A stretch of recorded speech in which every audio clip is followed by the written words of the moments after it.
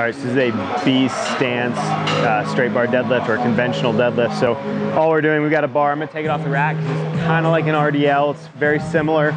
All we're gonna do is show you, you're just taking one foot and you're basically going heel toe. So you're just stepping it back. So you're gonna try to load, I'm gonna try to pinch my knees together. So I'm gonna take that back knee and pinch it towards my front foot.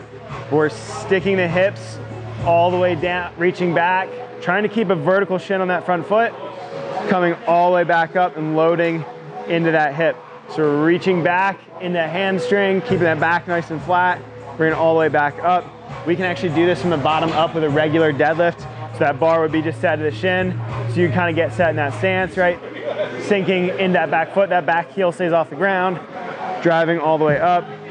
You'll see it as a prescription oftentimes, is just the number of reps per leg that you're gonna do. So all that is your straight bar, B stance RDL and or B stance conventional deadlift.